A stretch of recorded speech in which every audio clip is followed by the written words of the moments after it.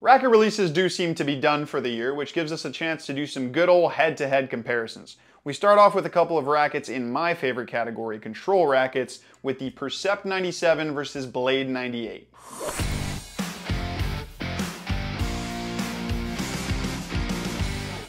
Hey everybody, it's Luca from Rackets Runners. Now, the new Percept is a massive breath of fresh air for Yonex's control line. If you watched our top 5 rackets for control video, you'll know that I didn't include the last VCore Pro 97 because honestly, I wasn't that big of a fan. They made huge improvements with the release of the Percept, and I don't know about all of you, but I think that's pretty cool because right now, we have a very competitive lineup of control rackets. Now, the Wilson Blade came in at number 3 in that video, so we are comparing the Percept to what I consider a pretty big heavyweight in this category. You might also be wondering, Luca, why are you comparing it to the Blade and not the Pro Staff? Because initially I wanted to, but there are a few reasons for that. At 310 grams, it falls right in between the two in terms of weight. Now, the tiebreaker could be the head size, but I actually think there are a lot more similarities with the Blade. The Pro Staff is a truly classic racket. It has a box beam, a heavy swing weight, and honestly, very little technology that's there to help spin, power, or user friendliness. The Percept is a little box beamy, but overall has a more modern beam design, and it's significantly more technologically advanced, I guess you could say. It has a lower swing weight, a lot more stabilization technology going on inside the layup,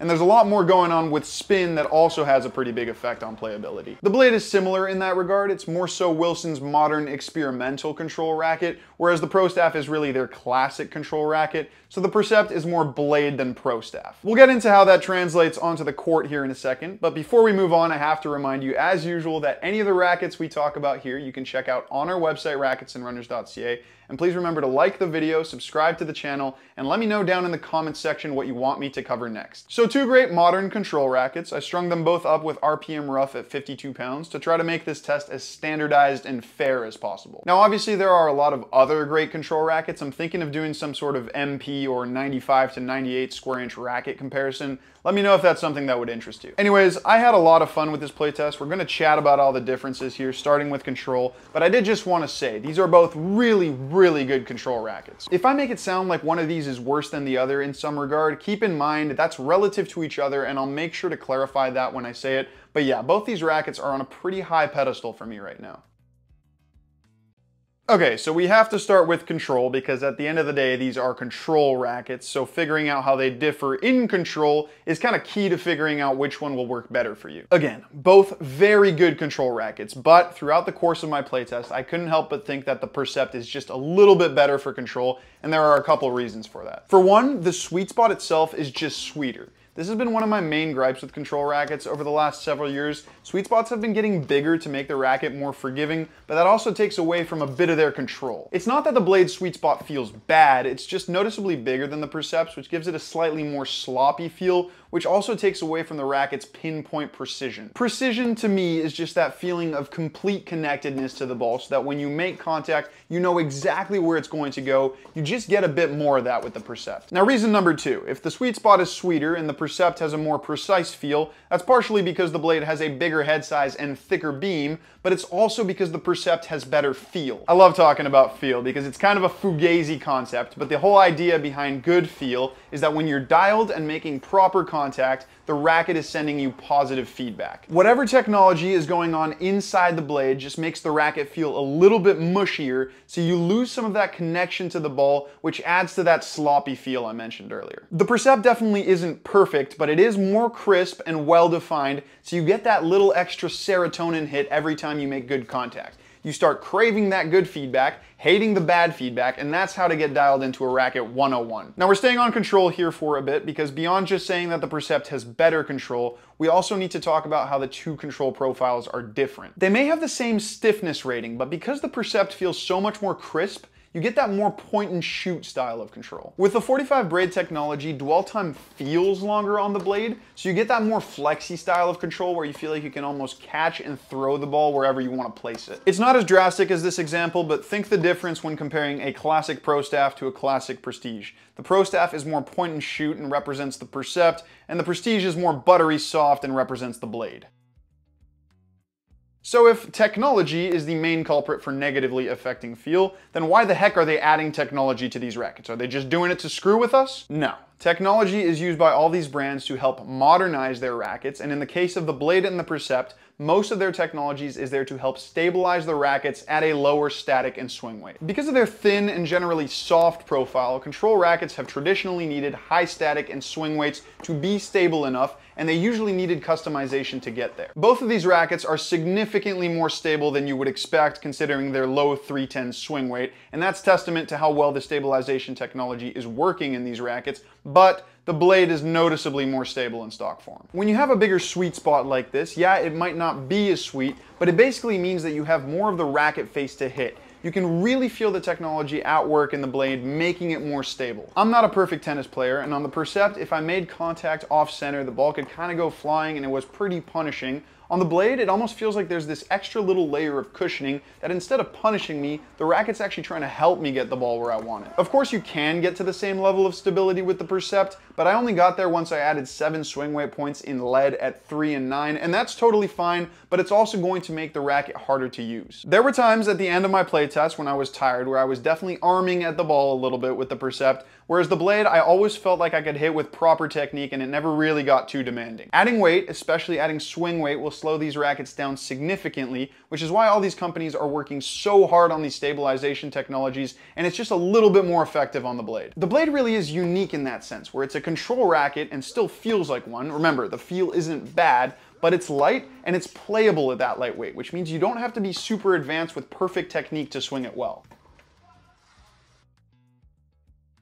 With its bigger head size, bigger sweet spot, and thicker beam, the blade also has a higher launch angle than the Percept, which means you get easier access to power and depth. The Percept is a true control racket in that you have to swing full with a lot of racket head speed to generate power. So again, the blade is more forgiving in that regard, kind of a similar story to what it was with stability. So yeah, the feel and precision on the Percept is great, but tennis has evolved to a point where the game is so powerful and so fast that you have to be able to generate power from anywhere on the court, and it's a lot easier to do that with the blade. If your timing is off, or if you're late to the ball, and especially if you're defending, the blade just gives you so much more for free, which can quickly trump any better feel or precision that you get with the Percept. Now again, there's a reason why I'm comparing the Percept to the blade and not the Pro Staff. This thing is still closer to the blade in terms of ease of use and power, but it is noticeably under. There is one thing I want to say in favor of the Percept for power though. Because it has a more crisp response, you do feel like you get a little bit more pop off the string bed when you really get a hold of the ball. It is easier to generate power on average with the blade, but because it has that mushier feel,